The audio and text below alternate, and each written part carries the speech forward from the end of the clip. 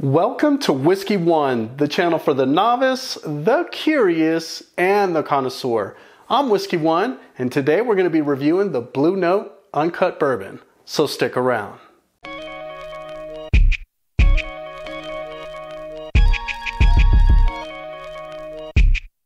Whiskey fam, sit down and grab a dram and listen to the soothing sounds of Whiskey One. Just kidding. Now this is a donated bottle, folks, so we're in for a little bit of a treat. I want to do a quick shout out to Mary Beth Thornton, who let me borrow this for science and to share it with all of you guys viewing. This is an uncut, unfiltered bourbon. And while I do a cork pop, I want to mention a few things to all of you guys that are maybe new to the channel, or maybe you're a return sipper. Thank you for stopping by. You could have went to any other channel, but you chose this one. And we're doing a quick review of this Blue Note, a Juke joint whiskey. Like I mentioned before, this is a loner. This is the uncut, labeled as Snickerdoodle. And Mary Beth reached out to me. We ran into each other at a Albuquerque Whiskey Society event. And she thought, why not review it? And I will. This is something that has a little bit of a backstory. And if you guys have not heard of Blue Note, they have like 7 different offerings of their different bourbons. They have, I think, a 10-year and 11-year. They have this uncut. But what's unique about this uncut is that it survived a thunderstorm, a summer thunderstorm here. And here's what happened. Basically, about June 2019, there was this severe storm that hit Kentucky. And this was one of Blue Note's warehouses that they housed most of their whiskey at the time. And it collapsed. They lost like upwards of thousands of barrels. And it took about 4 months to recover those barrels and just to be able to clean up the mess, figure out what survived, what didn't. And if you have a bottle of uncut, or you want to get a bottle of uncut, know that you are drinking rescued whiskey. So for those of you that like to rescue animals, why not rescue this one?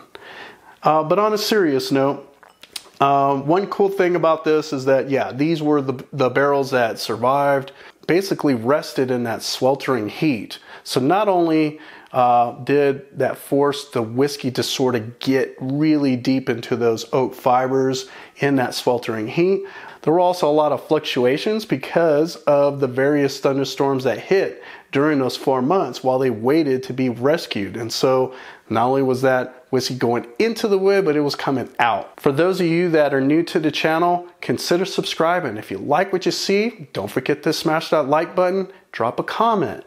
Even if you're a return sipper, let us know if there's a whiskey that you would like us to try next. I'm always down to drop some videos based on what you guys want us to talk about. And they certainly have a decent selection. Lastly, I want to recommend for all you guys that are continued supporters, consider joining our Patreon group. Check out our Patreon page, poke around, see which tier works best for you. So if you could do that, it'd mean a lot to us. Now, let's talk about this whiskey and dive in. So cheers. Aptly named Snickerdoodle. It's got some cookie. It's got some chocolate cookie going on. A nice, healthy round of caramel, toffee. Lots of chocolate, definitely lots of cocoa going on, so you get a little Chips Ahoy. And I think with some bourbons, you can expect a lot of vanilla. You can expect a decent amount of caramel. And a lot of that just really comes from the barrel itself. You know, they make bourbon using charred oak barrels. And because of that, the whiskey flavors that get imparted and get turned into this bottle of deliciousness is going to be loads and loads of caramel. But where I think this particular bottle shines the most is in the chocolate department. And I think the reason they named it Snickerdoodle is because it does kind of remind me of a Snickerdoodle. By the way, how many of you have had a Snickerdoodle? All right, so going back to the nose, A small amount of leather, oak. It doesn't feel oaky.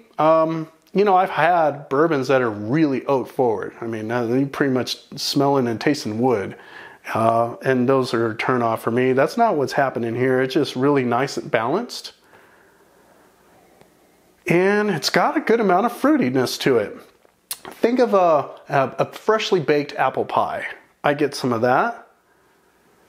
And I bet you if I let this warm up, I'll probably get a little bit more orchard fruit, maybe even some berries. Because I can tease them out, but they, you know, it just really hasn't sat. This is a fresh uncorking. And another thing too, if you guys are new to whiskey, don't just judge solely off the neck pour. That's what this is. A fresh cork pop, we're just getting through that neck. And oftentimes whiskey takes a little bit of time to breathe. So let it breathe, man, especially for a higher proof. You don't have to dive into it right away, but I certainly am. So let's have a little taste.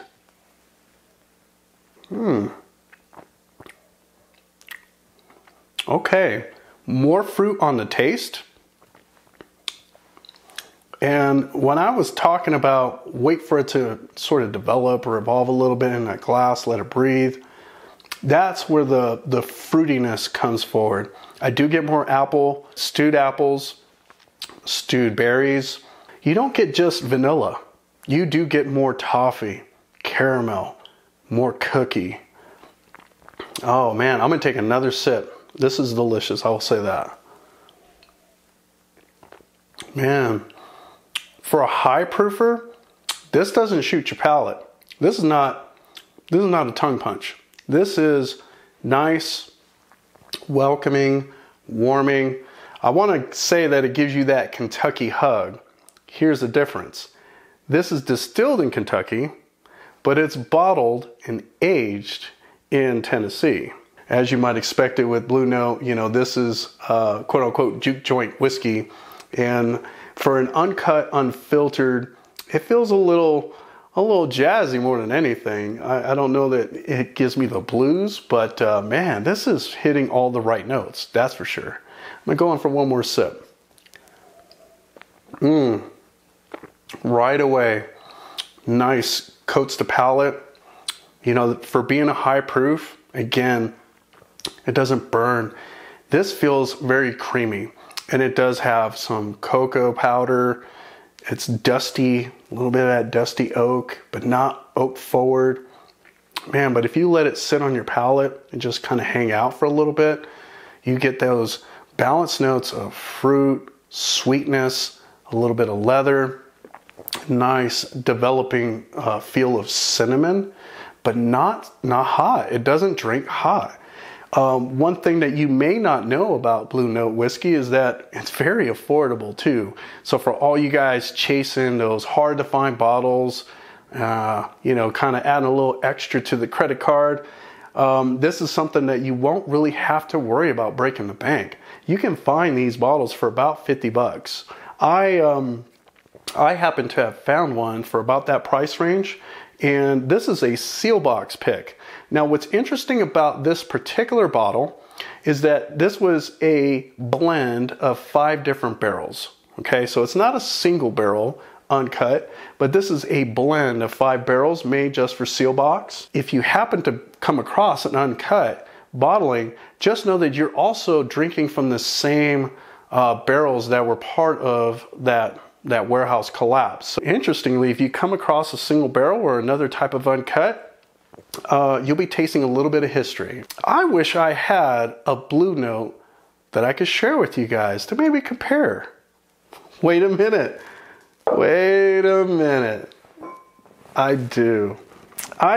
This is also a Blue Note Uncut. Now this was selected by Tipsy's, which is based in Denver, Colorado. I was lucky enough to find it there because we don't get Blue Note here in New Mexico. And this is bottled at 123.7 proof.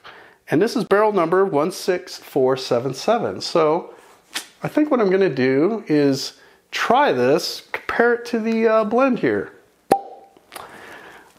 I just need a glass. Wait, hold on a second. Oh, I always come prepared. So let's have a little sip. just do a quick comparison. You know, nothing major. Taste the blend against the single barrel and see which one stacks up. I'm sure they're both good. They're both the same price, so let me try that out.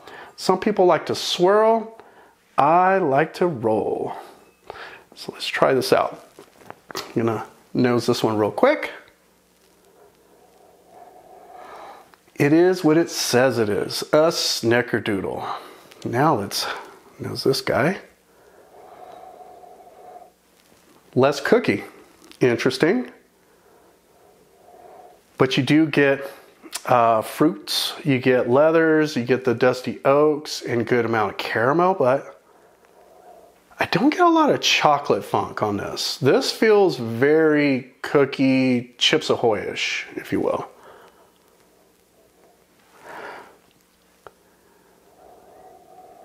Okay, this has got a lot more cherry going on. Interesting.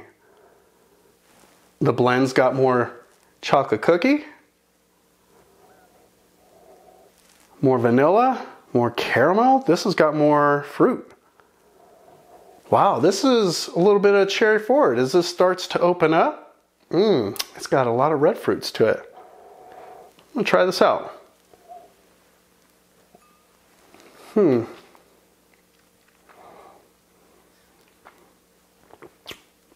Oh, lots of fruit. This is a fruit bomb. A lot more stewed apples and berries. Okay. I would say it even has a little bit more spice, a little bit more cinnamon spice, so almost like a spiced apple pie.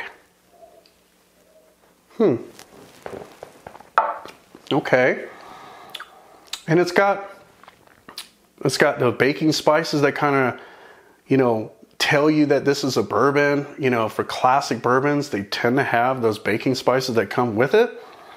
A little bit more leather, but not as much chocolate as the Snickerdoodle. But I'm gonna take one more sip here.